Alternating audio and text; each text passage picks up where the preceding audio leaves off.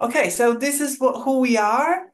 And on that basis, let's try and develop some examples of what works well and what doesn't work well, and what what have we learned from these examples by having at the beginning a few interventions. We have basically three people who are going to contribute, but the first one is having a PowerPoint, Claudiu, from the same local action group as we had Julia before from Romania. And then Claudiu, if you want, do you want me to share your PowerPoint, or you will be able to do that yourself? I would like to share the PowerPoint. If you can do it for me, please, because I I can don't do have it. in But do you want to show the video first, or do you want to go to the... Okay, if you are okay with that, I can share the video first, Okay, and let's after have that the video. Let's have the video first, and then I'll share your PowerPoint. Okay. Okay, thank you. So share screen.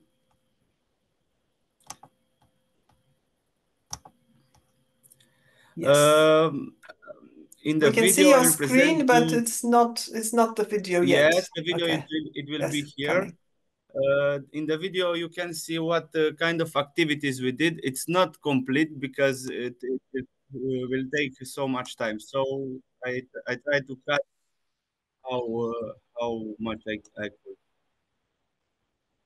If there is a sound to the video, we cannot hear it, either because you have not decided to share the sound, or because it's in Romanian, and maybe you will just give us your commentary. It's just a song on the video. It's not Yeah, voice. but We don't have you're voice. okay. Well, that doesn't matter then. Because we can't hear the voice, but it doesn't. No, it's not that. You have to go back to your sharing screen and share also the sound. But maybe it doesn't matter. Doesn't matter the sound. It's okay.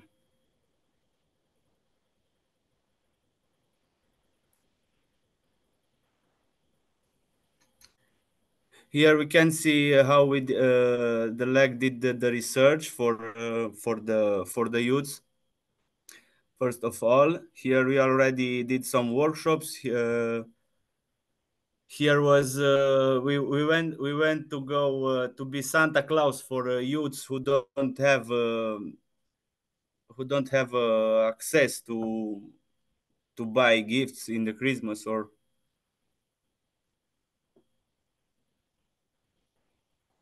we went with the kids from rural sides in the museums, and we did workshops with them. We organized Christmas markets, as you see,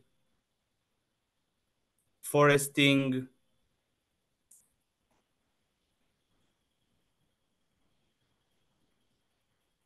cleaning ups.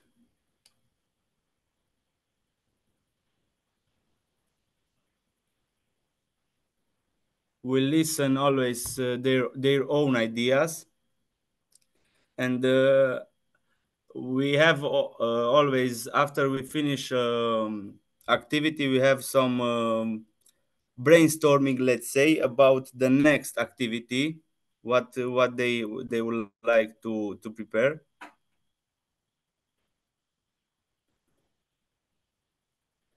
Okay, everyone is hearing me. Yes, we can hear you. We cannot hear Okay. your video, but we can hear you speaking, and In the that's video already was just music. Was okay. not with Thank you very much. You can stop sharing, and then I will put on your PowerPoint, if this yes. is okay. So let me... PowerPoint is here, It's stopped, I think. and I will make it. Sorry, I just need to go to the first slide. So Okay. there you go. So as you see, I'm Claudiu Iancu. I'm from Romania. I coordinate the Rural Youth Parliament from Napoca, Prolissum. And as my colleague says, we did and how you as you see, we did already some activities, and Can you put the next slide, please? So you see what did we do? What will we do now?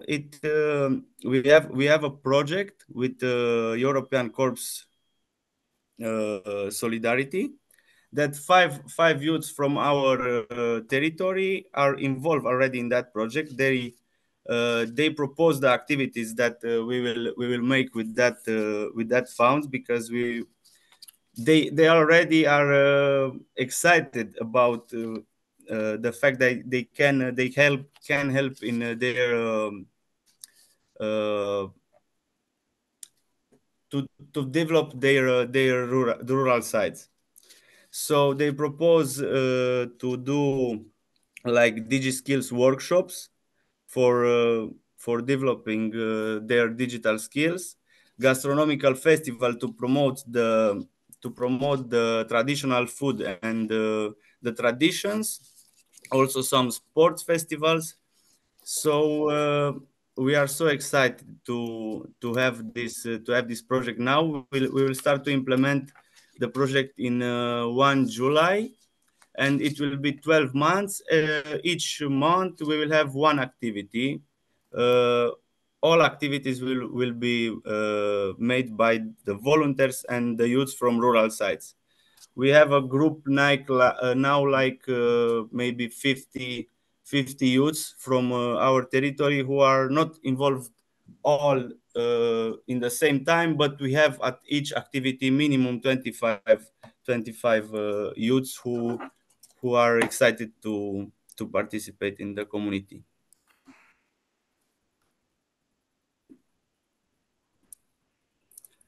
And the challenges, do you want to the challenges first of all, in the beginning was we didn't have experience. I didn't have experience to work with the youths very well, and also we didn't have money. I think the hardest challenges was what my colleagues did it until they find some youths who would like to be involved in that, so in the project. So from that 5 we can start to make something bigger with their excitement. In the beginning we need to find we cannot find 25 from the beginning, but if we have 5 who are excited and they really want to do something, it's became easier after that.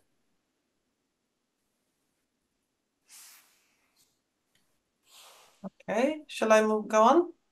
Yes, please. I think it's it's just one slide. Okay. Yes. The strategy, every activity that we did, we use social network to promote in short reels, and to share our excitement in social network. And with that we have also more youths who like to came with us. Also the fun activities was between use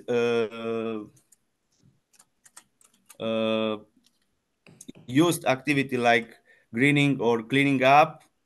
We need also fun activities with ice breaking, as my colleague says. And I think the principal thing was the enthusiasm of the participants that we show up in our videos. Okay. So that's it? Thank you. Okay, yes, thank you very much. Okay, I stop sharing. Yes. Are there any immediate questions or comments to Claudiu's presentation? We can go back to that later in the discussion, but if you want immediately to ask some clarification. Yes, if not, then I will ask our next contributor, who is Piotr Styczeń from Poland. I understand you don't have a PowerPoint, but you also have an example or an experience you would like to share with us. Yes, it's an example. It's actually an initiative called Democracy Reloading. But first of all, my name is Piotr Styczeń, and apart from being a member of local action group, I'm a member of the youth council in my city. And I also work in an NGO based on Erasmus Plus projects and basically working with youth and for youth. And due to my work, actually my boss came across because he's an expert now in democracy reloading, and it is an initiative provided by European Commission, and it's aiming to create the youth-friendly municipalities with the high level of youth engagement in policymaking. And what's most important? I have few notes. Yes, the strategic program from European Commission. And the main aim is successfully engaging youth in decision-making processes in municipalities all over Europe, because the problem that we sometimes face is that even if the municipality and youth workers working there are willing to engage youth, they sometimes don't know how to do it. And the outcome of this program is mainly the toolkit that provides for them this is the digital toolkit aiming to increase the youth participation and knowledge for the youth workers to have maybe more tangible thing that they can use, the toolkit that provides them with information and experiences, also the good practice sharing platform on how to increase the youth participation in their municipalities. This is not necessarily aimed to the rural areas, also for the cities, but it can be actually applied on any level of municipality, either local or regional. And the program itself identified the key competences of the municipality staff and workers, and the key competences and tasks are like 3 pillars: are values and attitude, knowledge and skills. And I don't want to maybe talk too much and still too much time of the discussion explaining the details of this program.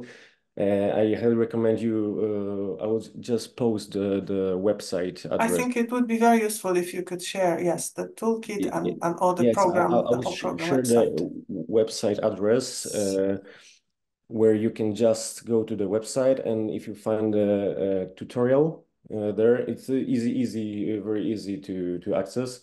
And then you can see the video of how to start with this program and how to use it. If you need any more information, please contact me. I can actually contact you with my boss from the NGO, who is actually an expert in this program.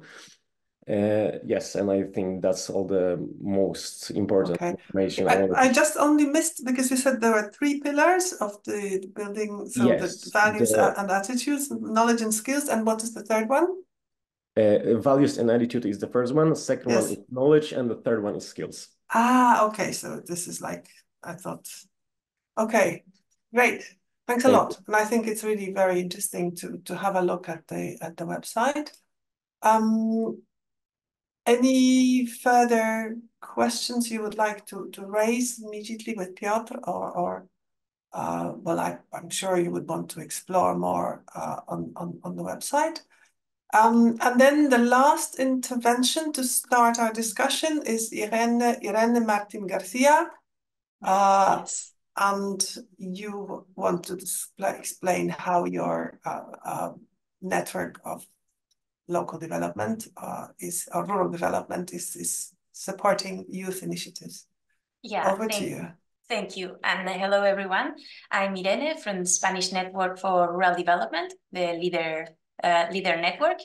And for us, this promotion of youth-friendly spaces is a strategy. And during the last years, we have launched several initiatives, mainly linked with mentorship for entrepreneurship, for example, but also diagnosis, networking between young people, and advocacy. For example, we launched a course about entrepreneurship all along with local action groups, because we think it's also a way for the young people to remain in rural areas and to participate also in other spaces. Also, we organized last year a national meeting where we gather 100 people, more than 100 young people, and the meeting was related with crafts and design. The purpose was for them to put in common their projects. We have organized also several debates. One of them was about young mayors. It's an interesting way also for them to remain in rural areas and to participate in these spaces. And we took part also in the youth delegation with Piotr last year inside the ERP, and we shared the conclusions inside the European Commission, European Parliament, and I think this is an important activity of advocacy. And as some suggestions, I had several of them, but maybe we can share it after inside the debate.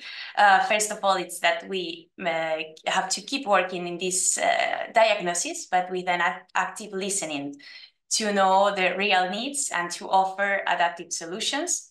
But this has, of course, to be linked with the participation, with listening and participation for the young people, for us to take part in these decision-making processes and to offer solutions by young people for young people. And also, it's impossible not to mention for us the importance of the local action groups also for this participation of young people in rural areas, since they work with the bottom-up approach and because they create a lot of spaces for participation. For example, for the creation of the local strategies that they do at the beginning of every programming period.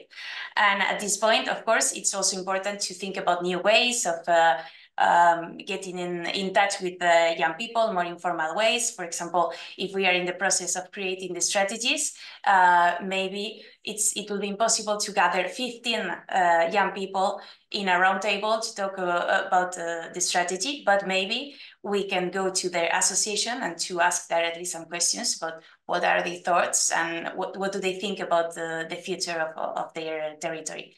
So I have some more ideas, but maybe we can speak all together about it after during the debate. So thank you for this space.